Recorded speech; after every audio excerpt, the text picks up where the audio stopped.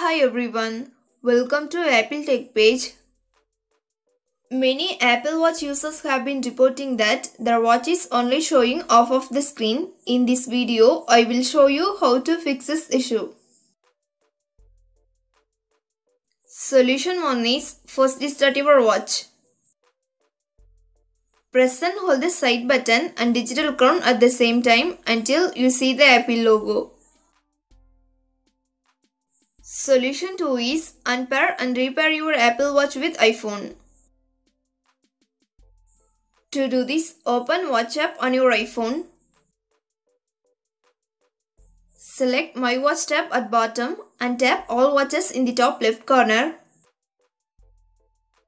Now tap on Info icon next to your connected Apple Watch. Here tap on Unpair Apple Watch.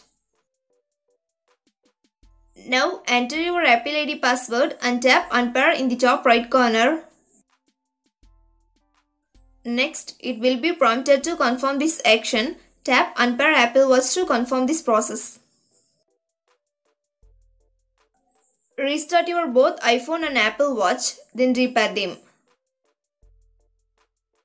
If these solutions didn't work for you, it might be a hardware issue, so go to your nearest Apple store and replace it with a new one.